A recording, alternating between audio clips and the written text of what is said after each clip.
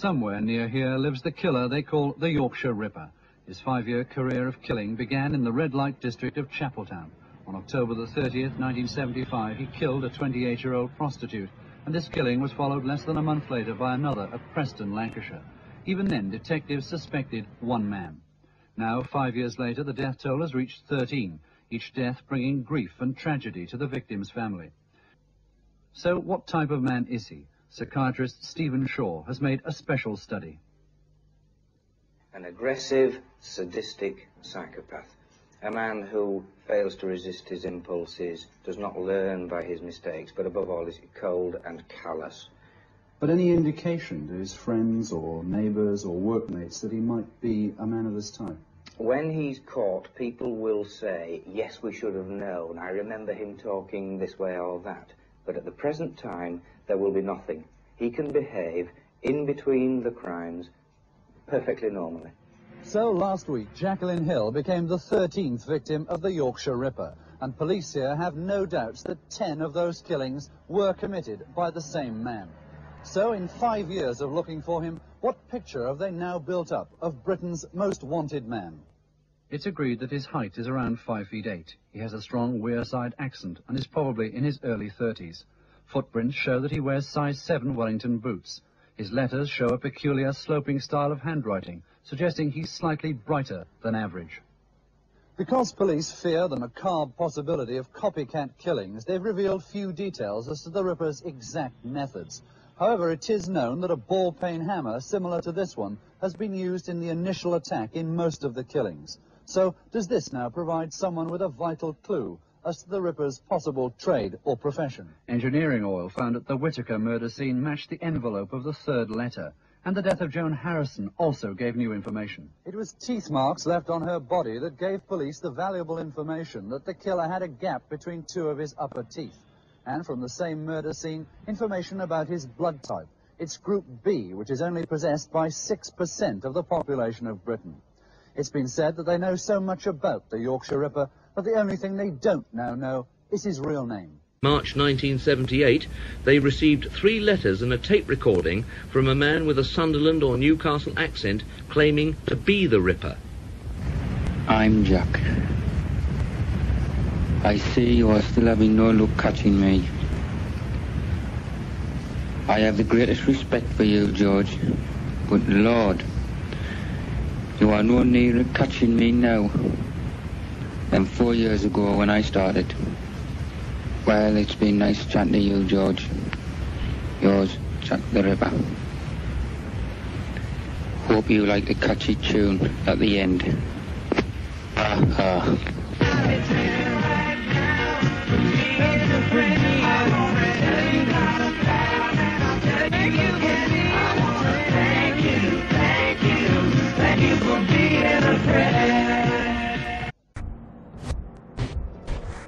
There's something about the injuries that worries forensic pathologist Professor Mike Green. The overriding feature was a single blow or 2 blows to the back of the head round about here. These were stab wounds. They were an unusual shape, but what was particularly unusual was that all of these wounds showed reinsertion. And this is one of the many things that makes this case so different from your typical homicide. I certainly have never seen another case like it, and I don't think many people will have. This was not frenzied, this was methodical. The wounds were inflicted in a patterned fashion, and then, and again this emerged increasingly frequently, the instrument was inserted through the same wound. It was being pushed through the skin wound, partially withdrawn, so you had tracks going from the same hole, but in different directions on the inside. There was method all the way through this, concentration, thought, and care. The dead woman is named as 28-year-old Irene Richardson. Marks in the mud around the body reveal another disturbing twist to the murder. Whoever had done it put himself in the position of the first person coming round the corner, and almost like a film or television producer, you could imagine him framing his shot and saying, no, that's not quite right, let's go and spread the legs a little bit more. And you could see the drag marks on the ground where the body had been rearranged at least twice, possibly 3 times, for maximum effect. It wasn't just arrangement of the body, there was arrangement of the possessions. The boots had been neatly arranged across the legs. The contents of the handbag had been neatly arranged to one side. I was Deputy Chairman of the West Yorkshire Police Committee. And your name is Ron Warren? My name is Ron Warren, that's right. And you live in Bradford? At that time, County Councillor Ron Warren, and yeah. I've lived in Bradford most of my life. So, you were a member of the police authority, then you were Deputy Chairman. Yeah. And during the Ripper investigation, you held that position all through that time? I was on the police authority all through the time of the Ripper investigation, yes. I was Deputy Chairman just before, for about 18 months before he was caught. Right. Can you tell me, did you discuss the fact that there were 2 killers involved with any of the senior police, and can you tell us how that came about? Well, it's difficult to remember at this late stage when we first found out that there were 2, but it was fairly obvious from the forensic evidence that of the murders that had taken place, there were 2, because there were 2 different blood groups involved. Right, and did George Oldfield tell you anything about that? Well, George Oldfield knew about it, as did most of the others. Whether I discussed that particularly with George, I don't know. I do remember that at one lunch, I was sitting next to George, he thought he knew everything about the Ripper except his name. But from his description, he was on the wrong one at the time. But you're quite clear that the police were aware that there was 2 men involved in the crimes? Oh, all the police were aware. I think if you have quoted a speech of mine, the upper echelons of the police knew about it. Yeah, they knew there was 2 men involved. Oh. Over 5 years, the police interviewed him 9 times.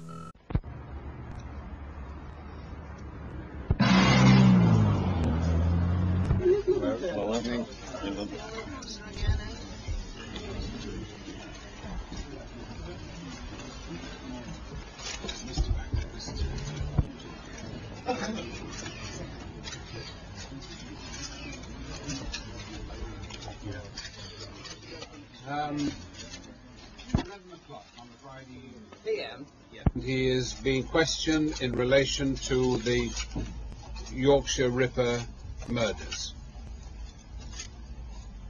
It is anticipated that he will appear before the court in Dewsbury tomorrow.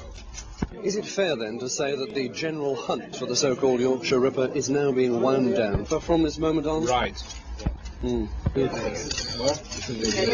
Can you tell us whether he has a Geordie accent? I cannot tell you that because I've not heard him speak.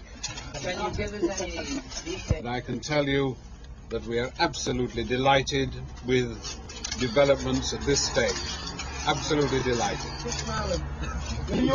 Can you all smile? Really delighted. George is delighted as well. Come together, please. Can you come over, George? Yes. Absolutely delighted. Yes. The trial of Peter Sutcliffe began on May the 5th, 1981, at the Old Bailey. Sensationally, the judge, Mr. Justice Boreham, refused to accept the defence counsel's plea of guilty by way of insanity on behalf of the Ripper.